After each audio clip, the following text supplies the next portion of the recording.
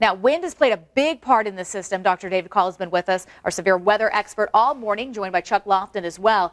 And Dr. Call, we're really seeing the wind shift, and that's giving us an idea that something is going to be happening. And you can see that right here, those wind gusts up to 40 miles an hour. That's right. And now the center of circulation is starting to move out of Tennessee into Kentucky. And what we're noticing is the strongest winds now are down in the southeastern parts of the viewing area. Now, as we go through the afternoon, that storm shifts further north. The strongest winds will continue to be mostly east of, say, US 31, but places like Muncie, Richmond, Shelbyville, that's where we're going to see the really strong wind gusts as we go through the afternoon. And especially if you're traveling I-70, that's going to be a huge problem with east-west roads getting that northerly breeze. You're exactly right. And in fact, we can see this on here. The winds in western Indiana have now started to shift from due north to due south. Interstate 70 goes directly more or less west to east. As these winds turn to more northerly, say around 3, 4, 5 o'clock this afternoon, that's really going to become treacherous as well. We're also seeing treacherous conditions, something we've been talking about all day, the problems with visibility. And you said that you haven't seen this in a long time, if ever, in central Indiana, when the visibilities are just this low.